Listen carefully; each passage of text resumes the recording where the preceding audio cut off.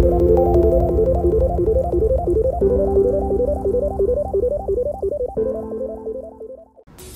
everybody out there, this is episode 42 of Wired Up Retro. I'm going to be covering steering controllers today. You could say specialized handheld racing controllers for the PlayStation 4. And I'll also be touching a little bit on some of the DualShock 4 accessories that could enhance your racing game experience. You might be thinking, hey, I have a PlayStation 4 controller, that suffices just fine for me. You know, if you were to ask me, what's the big deal? Why would I want a handheld racing controller? I would reply, well, it's the same response that you get from anybody using a steering wheel on a game console. They're going to tell you, number one, it gets you better accuracy in your steering.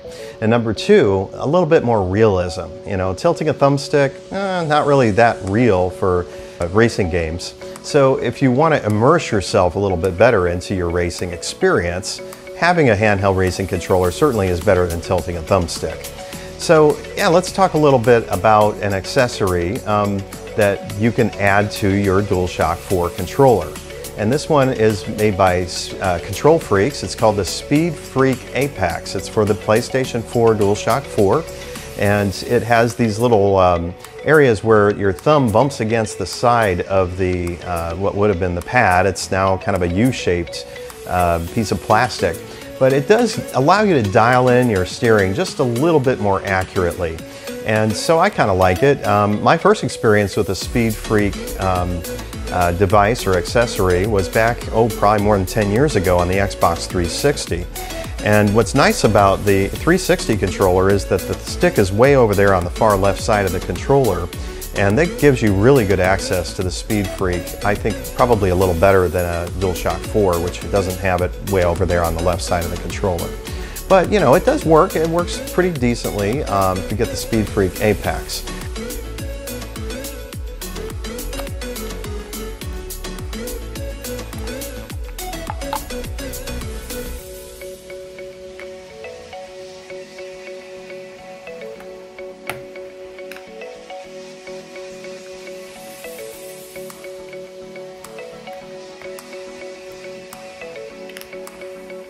Now, another thing I want to mention is on the Xbox 360 controller, you could add to that controller this sharpshooter thumb pad, and it's basically a thumb pad riser, okay?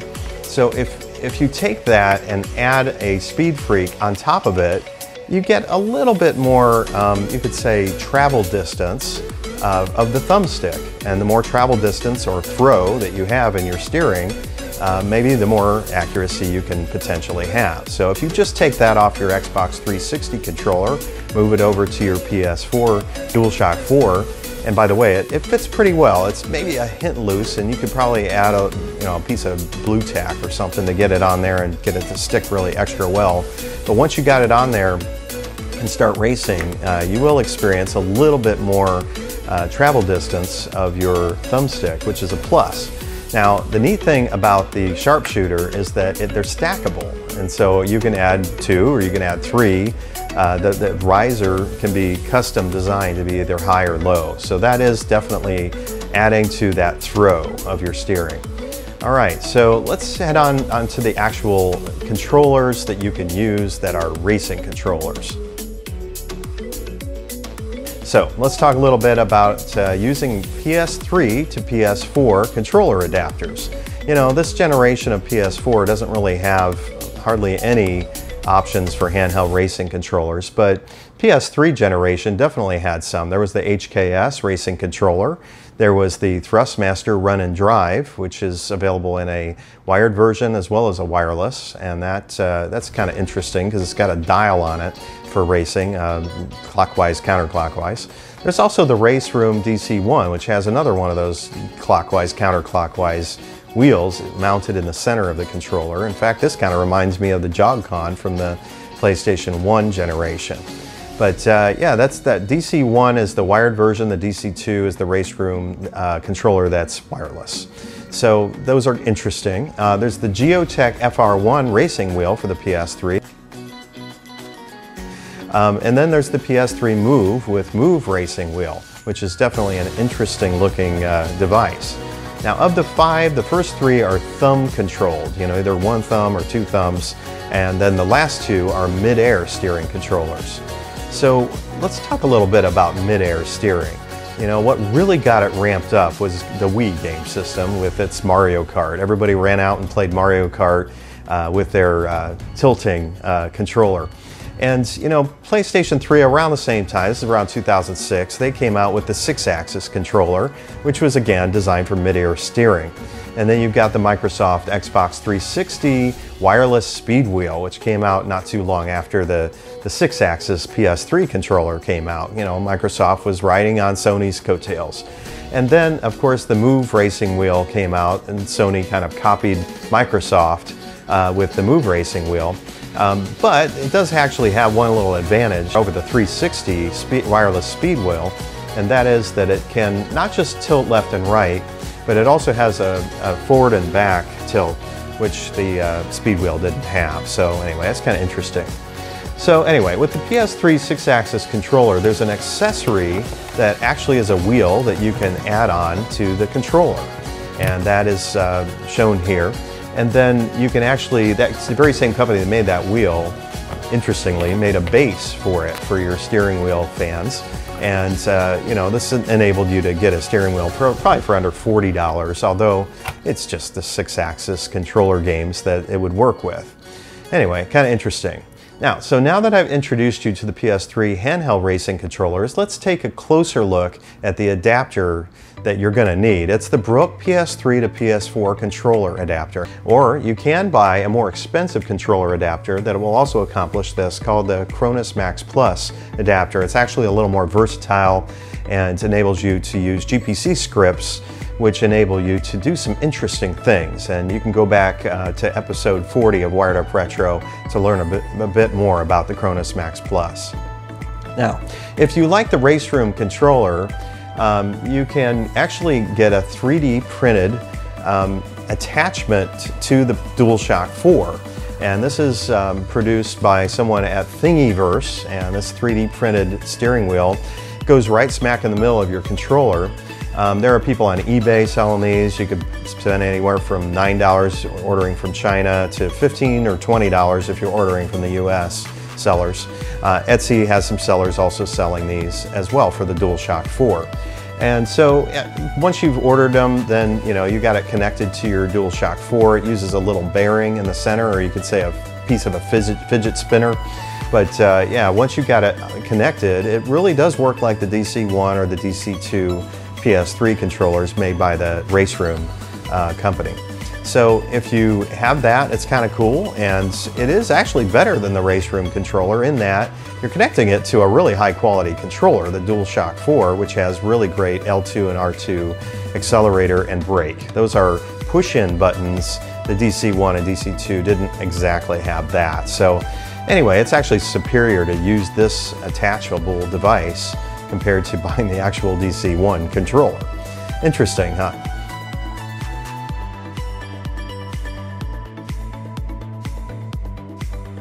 Moving forward, now if you'd rather have a mid-air steering controller, the DualShock 4 actually has built-in accelerometer motion controls that can be selected in the controller options menu of certain PS4 racing games. The good news is that this really works effectively in the games that are going to give you this option to use. The bad news is that the vast majority of PS4 racing games don't have the motion controls available as an option. I've looked into it, and the only games that now, here in the year 2019, that have this ability are Drive Club, Gran Turismo Sport, Wipeout Omega, and Project Cars 1 and 2. Now these are all really good games, but nowhere near the amount of the PS3 racing games that you could use the PlayStation Move racing wheel with. And it's not even near the amount of the games you could play that were racing games for the Xbox wireless speed wheel. I mean, you could pretty much play all 360, almost all of them, 360 racing games with that wireless speed wheel. So in a way, this is kind of disappointing about the PS4, that these companies making the racing games aren't implementing this very often. But I will say that there is now a solution for this to get that DualShock 4 motion controls in action in all racing games. And it involves using that adapter called the Cronus Max Plus. And if you have interest into looking into accomplishing this for your PS4 racing games, take a look at the description below and I'll share with you how it's done. The Cronus Max Plus can also get the Xbox 360 wireless speed wheel working, so that's kind of interesting as well.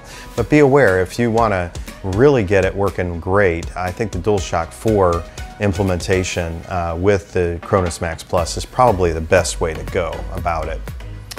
Alright, I also want to mention that just like what's available for the PS3 6-axis controller, there's an accessory for the DualShock 4 that's called the Racing Wheel that gives you a little better feel on the racing games you're playing. Again, it's kind of all about getting a little better immersion in your driving experience.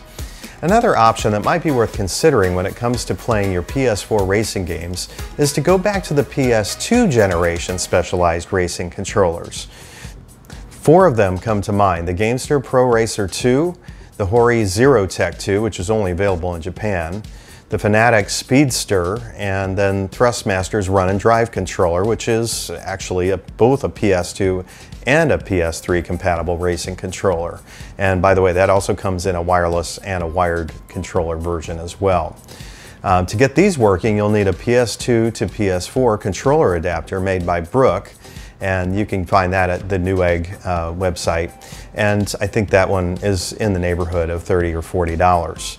Another option though would be to buy a Brook PS3 to PS4 controller adapter and combine that with a PS2 to PS3 controller adapter. If you already have one of those, you know, just adding that PS2 to 3 to the 3 to 4 will get it all working. And you'll be able to play those PS4 awesome racing games with your PS2 handheld racing controller.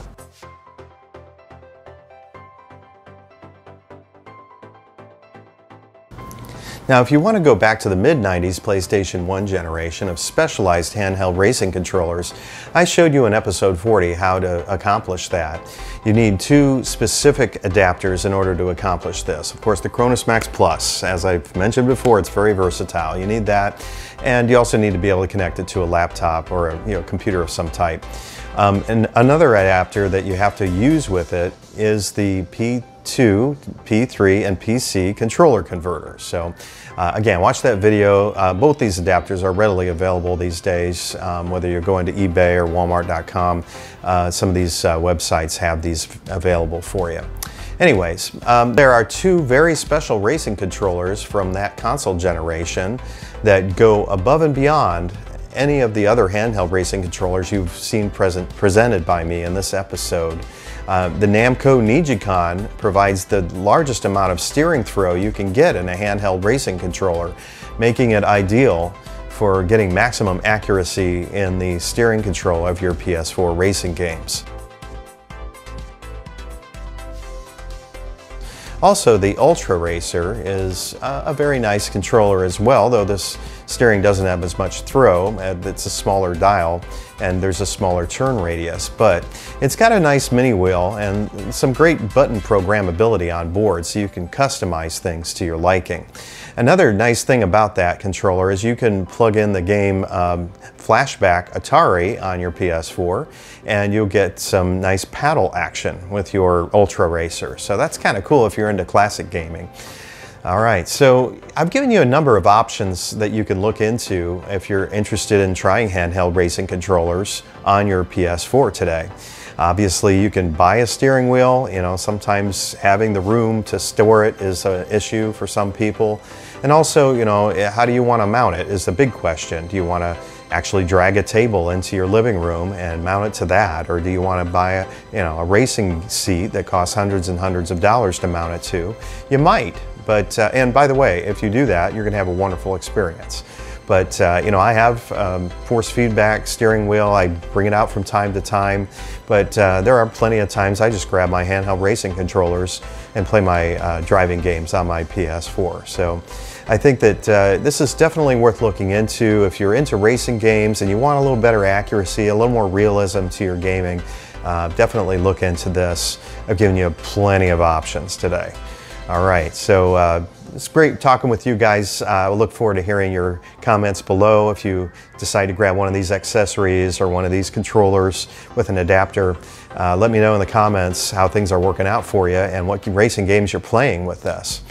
All right, so a couple things. I'm going to give you my Twitter handle in case you want to reach out to me on Twitter and connect with me there. Also, I have a Patreon for those of you who want to support the channel. I greatly appreciate that.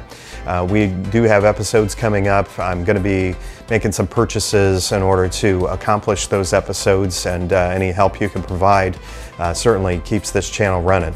So if you like the content, support our channel. All right.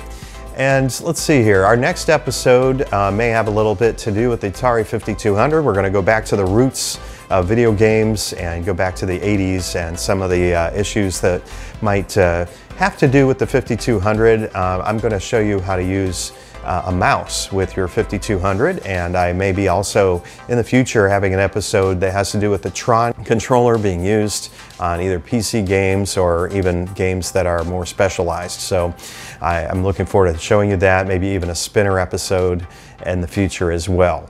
All right, so yeah, I think I've covered it all. All right, we'll look forward to talking to you guys in the future, and thanks again for watching my channel. Take care.